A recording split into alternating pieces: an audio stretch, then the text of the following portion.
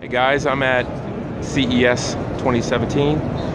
I'm here checking out desktop 3D printers for rapid prototyping. I basically came here to check out the Uniz /3D printer. It's not released yet, but this printer is going to change rapid prototyping because the biggest issue with using 3D printers for prototyping is the time it takes to make an actual prototype. Most of my prototypes can take upwards of 6 to 8 hours. You gotta let them print overnight. Well, this printer cuts the printing time down to half, or actually probably less than half. I had them print a prototype sample for me yesterday, and it took 35 minutes to make 5 samples, whereas my Cubicon single, it takes an hour and 50 minutes just to print 1 sample. So this new printer is extremely quick. And it's an SLA printer, so it prints in a resin.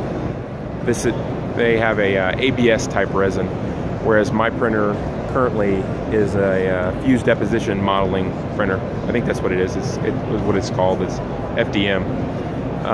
So this uses a resin. So the details with a resin printer are incredible. I really think though, for rapid prototyping in an industrial environment, you really need an FDM printer and you need an SLA printer, because the FDM printer can be better for bigger parts and an SLA printer can be better for smaller parts. See, that bottom flat area is where the resin pools into the bottom. The resin is held on the side and it's pumped in the corner. It's actually got a pretty large build platform.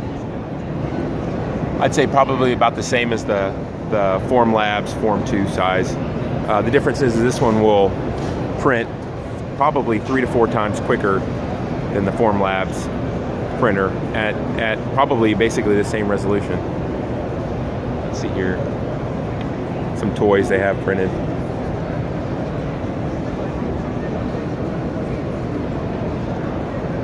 But yeah, I'm really excited about this printer coming in. Once it comes in, I'll go ahead and make a YouTube video of it in use in my office. I can't wait to get it. I got a lot of projects to work on. All right, guys. Thanks a lot.